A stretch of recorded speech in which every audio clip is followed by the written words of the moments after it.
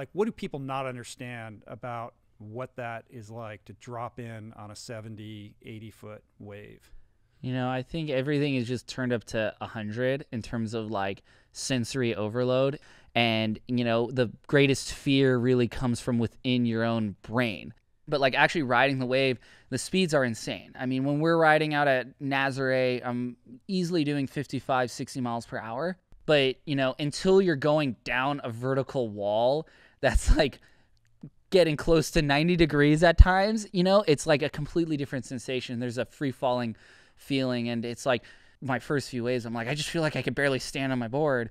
And then usually by the end of that session or the next day, I'm like, okay, like I've kind of found my comfort zone again. Because at a certain point, riding a big wave going straight can, to me, it gets boring if you're going straight the whole time. For you to say like just to ride the wave is boring is like bananas.